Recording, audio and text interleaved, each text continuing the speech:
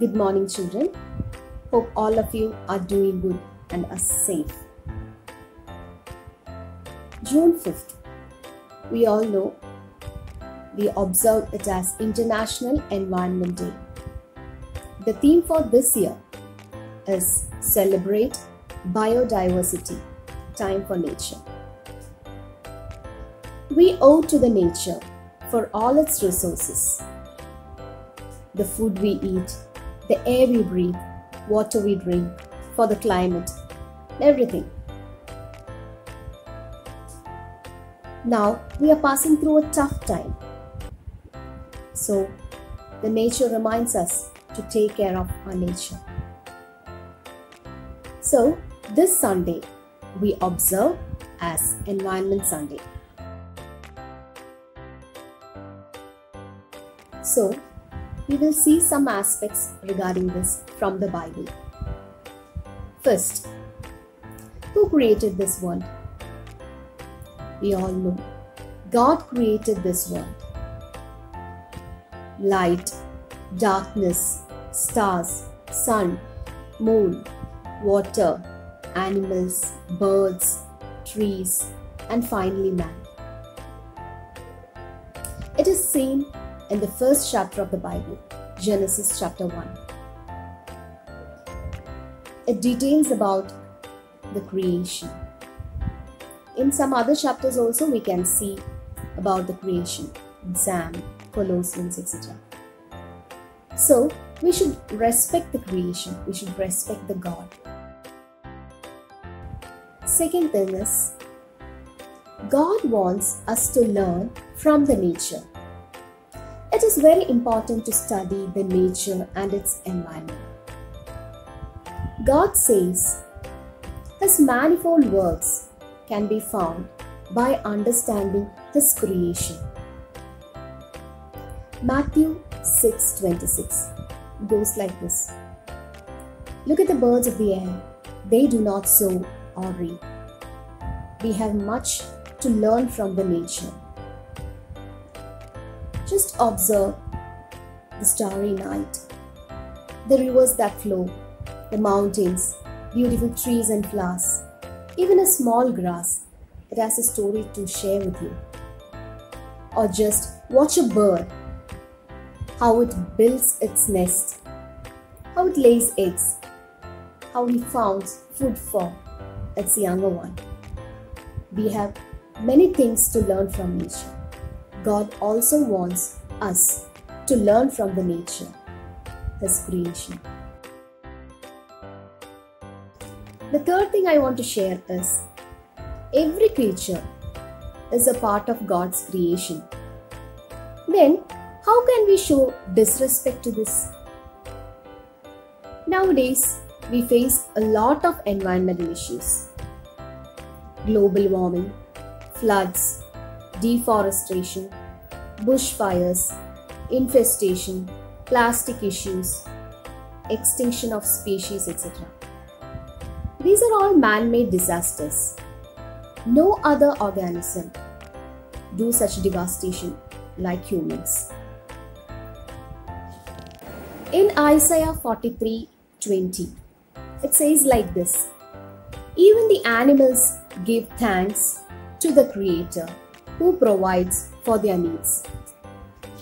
So, it is very important to respect other creatures and other creations of God. It is our duty. The fourth point I want to share is, God wants us to take care of the nature. In Genesis chapter 1:26 says, God created the man in His own image.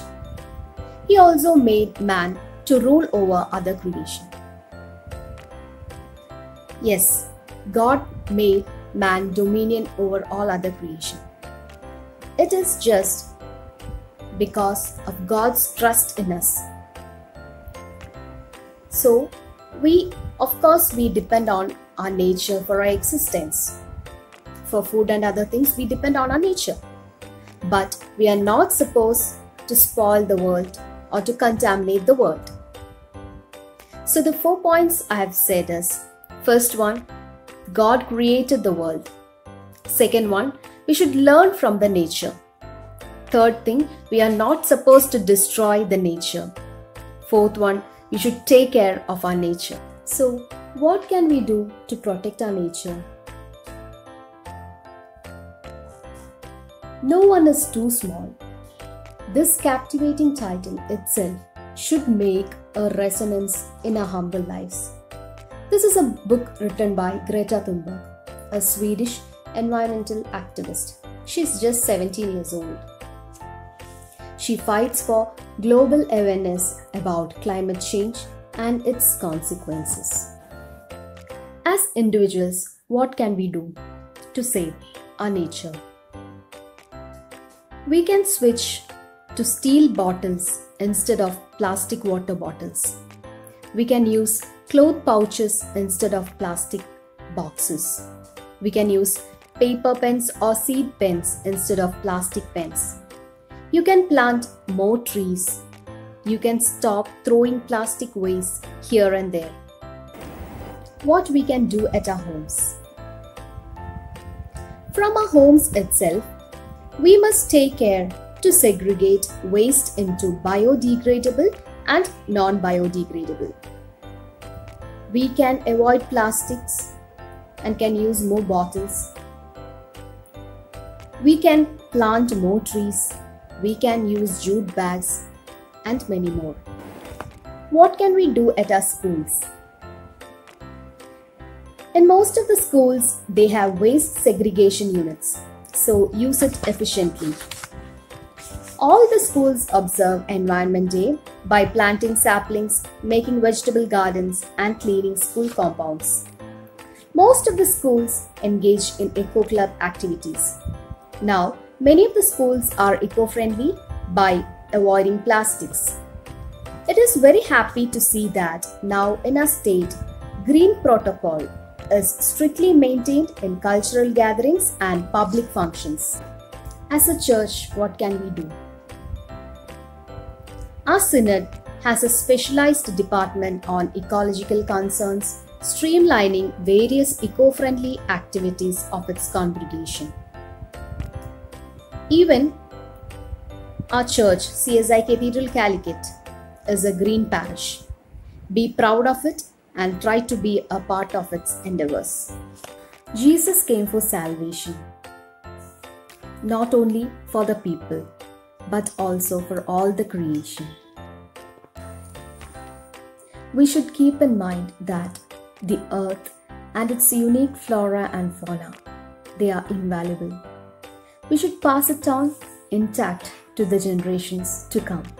We should hand it over to the next generation, purer than once we had received. Hope you enjoyed this. Have a blessed day and a blessed week ahead. Thank you.